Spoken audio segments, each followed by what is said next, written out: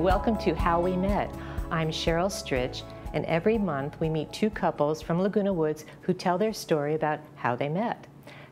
First couple today are Harry Graf and Beth Siegel-Graf. Beth is currently directing a Reader's Theater production of What's on TV for Theater Guild. Beth plays pickleball and mahjong, and Harry plays table tennis and pickleball. Welcome. Thanks. Thank you. Thank you so much for coming on. Spoiler alert, Beth and I do play mahjong together, and we were in the same show together, so there we go. I always ask 3 questions. Okay. First question is, where are you from?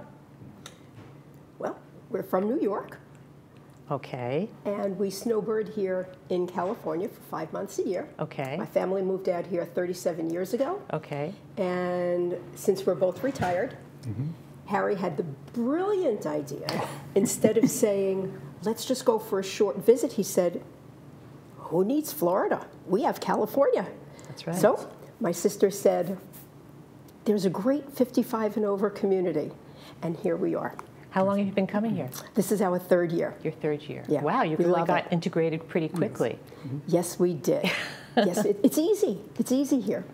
Okay, so you just ruined my 3rd question. Sorry. That's okay. Okay. That's okay. How long have you been a couple? Wow. So we met in 1977. Sure. We got married in 1979. So in July, we'll be celebrating our 45th wedding anniversary. But you won't be here to do it, so I won't be invited, Sorry, right? I no. can come to Staten Island. Oh, great. Okay, all right. We have a room. Oh, good. Okay, perfect. Okay, so let's get into it. How did you meet? Okay. So in a bar. You met in a bar? We met in a bar. College hangout between, it was in Brooklyn. Excuse me. Oh, what college? So it was in between 2 colleges, and neither one of us went to either one of those colleges. It was just a local hangout. So it was in between Kingsborough and Brooklyn College, and everybody knew the bar as Popeyes, or then it changed name to Captain Walter's, and he was there with his friends, and I reluctantly, very reluctantly, wound up going. My friend said to me, we have to go out. And I said, okay, great, where are we going to go? Were you a college student at this point? Yes. Okay. Yes, I was actually attending the City University of New York at Queens College. Okay. And Harry was at the college. I was working at that time, yeah. full time. Yes. Ooh. He was working and going to school. And Oh, going to someone school with at night. money. Yeah. I wasn't stupid. So, yeah, she really wanted, so she said, you know, we're going to go to this bar I heard about. And I went, oh, no. No, no, no, no, no, no, no. We are not doing this. I'm tired of this. And you remember, you know, 1970s disco revolution. Right. And, you know, went to a bunch of those places. And I said, Hold on a second. Yeah. This is 1979. 77. And Yeah. in New York State, you could drink when you were 18. That's correct. Correct. Okay. Correct. All right. So I was 19. Okay. So I just passed the bar. Okay. Ha! Get it? Bar. Okay, good. So there I was, and she's fighting with me. I said, look, I don't like the meat rack thing. I really don't want to do this. I don't want to go. I hate being, you know, the up and down. You get the up and down. Everybody's looking at you. I said, no, not for me. She said, you have to go. I said, okay, but here's the deal. I'm not doing my hair. I'm not putting on a stitch of makeup. And my sister just came back from Mexico on her honeymoon, and there were these huge Mexican sweaters where I could just hide myself all inside that sweater. So there we went to the bar. So I think it was a Monday night, and my friends, 2 of my friends and I were looking for something to do. And we knew this place occasionally had live music and our age. So we went there. One of my friends recognizes her friend. He knows her friend's sister. So that was the introduction. So he walks over, we follow, and then he introduces himself to her friend. And I wanted to die. I said, oh, God, what am I going to do now? So we all started chatting. We started chatting, and so even though I'm from Brooklyn, I was born in Israel, and I came here when I was 7 years old. Okay. So, and at that time, I haven't seen any family, you know, I mean, my immediate family here, but extended family. I had 9 aunts, I had 3 grandparents when I left, and many cousins. So here she was away. She went to Israel for the summer. So somewhere or another, it came up in conversation that she was in Israel in a kibbutz and doing her thing there. And then, oh, Harry was born in Israel. So the next thing you know, we started talking. So it's 5 of us, and our conversations is taking over everything else. So they shoot us away. Just, guys, you're having lots to talk about. Just go over there. Go to the side and talk. So that's what we did. And 45 minutes later, we get a tap on our shoulder. And I thought 5, 10 minutes passed by. Harry, you know, we're here for like an hour already. Time to go. So, we, you know. Oh, so he said, can I have your phone number? And you said no? Better, better, got one better for you. So I said, absolutely, no problem. Now, this is where our stories diverge. A little bit, yeah.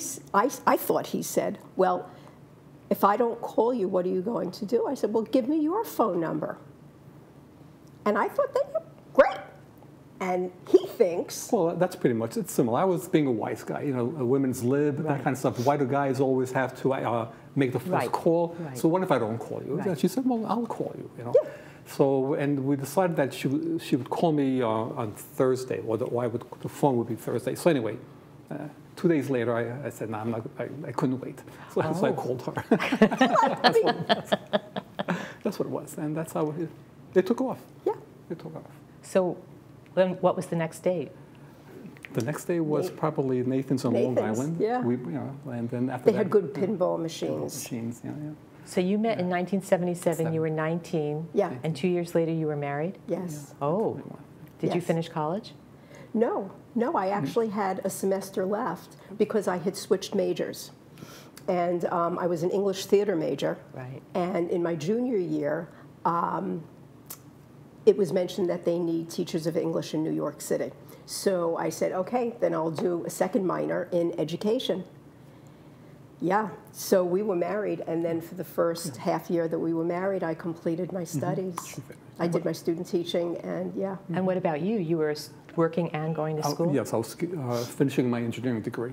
Okay. So at night classes, which took 6 years to finish because the night classes, they don't offer things. So were you going to school at the same time that Beth was during your... Yes. When you, oh. Yeah, even until we had our marriage and our firstborn. So when our oldest son, Jonathan, he was just turning 1, that's when I completed. Did he come to your graduation? Neither one of us attended our graduations. Oh. Yeah. It just we were happy. yeah. We were happy it's over with. Yes. Yeah. Anyway. So then what happened after that? So then was your mother okay with the fact that you got married so young? Oh, my father opened the door and said, thanks. And when the car insurance lapses, you get to pay. Yeah. And I said, thank you. Yeah. So how did you wind up in Staten Island? My older sister, who's currently a Floridian, she and her husband moved out to Staten Island, and you know, you could get a lot more for your money than you could in Brooklyn at the time, because we originally wanted to stay in Brooklyn. That was the happening place. You're from Brooklyn too? Yeah. Oh, okay. Yeah. Okay. And we were both very reluctant to want to cross over the bridge. Right. And we went out there and we said, wow, that's a house. You know, I have to tell you something. I almost didn't exist. My father was from the Bronx, and my mother was from Brooklyn. Okay. Or she was living in Brooklyn. And my father, you don't date a girl from Brooklyn because it's too far away. That's right. Sure. He persevered, and so here I am. But Thank goodness. so I understand about not wanting to move to Staten Island when you're from Brooklyn. It's tough. Absolutely. Actually, then it was really tough. But now there's a lot more traffic, and you have Oh a my car. goodness, Yeah. it's insane. Yeah, Right. and it was difficult for our families also. You know, it was as they say in colloquial English, a schlep. Yeah. So you know, it was rough. And Harry's parents didn't drive, so you know, we were always going into Brooklyn. Right. Yeah. Oh, so if you were going to Brooklyn to see one parent, then you It's a long day. you couldn't see one parent without seeing the other parent if you were going to Brooklyn. Right. And then in 1986, my father retired. And my mother said, you will not get me to go down to Florida with the geriatrics. So they went to visit a friend out in San Diego, up in the hills in Rancho Bernardo. Oh. And 36 hours later, they put a binder down on a house. Yeah. They didn't know I was pregnant with number 3 yet. And they moved out to California. Yeah. So we've really been coming out here all these years. Are they? They're My dad is deceased, Okay. and my mom lives right in Freedom Village on El Toro. Oh. So she'll be 94, God willing, the end of next month. nice, nice. Yeah. And my sister is out here with her family, and she's a grandma now, so we get the pleasure of seeing all of these cute little babies too. Yeah. Perfect. Yeah. So when you were in Staten Island, you missed out on having parents babysit for you. You better believe it. Yeah. And then Harry's parents Yeah. took a hike, and they ended up going from Brooklyn all the way down to southern Jersey, to Tom's River, to a retirement community. So that really, so our children had 4 non-existent grandparents. Yeah. Just Yeah, about. yeah. Perfect. Yeah. Okay, so were you working the whole time you were married? In essence, yes. There were a few years that I took off. So I started teaching in 1980, and through 1982, had our first son, second son, and then when we had the second son, I started my own business. I became a professional clown. A professional clown? Yes, that is what I said. Okay. And I had my own business. I started out with a partner, hi Mindy, and then we ended up splitting. But for about 10 years, and it wreaked havoc on our family life because I worked on the weekends, he worked during the week, and the last couple of years, basically, I worked one day on the weekend. I had jobs during the week, restaurant work, all kinds of stuff. It was wonderful. And then I went back to teaching in 1993. Okay. And became an administrator and retired in 2016. And we here in Laguna Woods are very happy that you're here because you've taken on a big role in Theater Guild in terms of directing and being in shows. And, Pleasure. And you have a fabulous Russian accent. Yet. We were in the same show, and I thought she was Russian. Anyway, I just got the 2-minute warning. Okay. So I want to thank you guys for coming on. This has really been interesting and delightful, and Thank you. we come from the same place. Absolutely. Thank you. So thank you very much. Oh, pleasure. Thank you.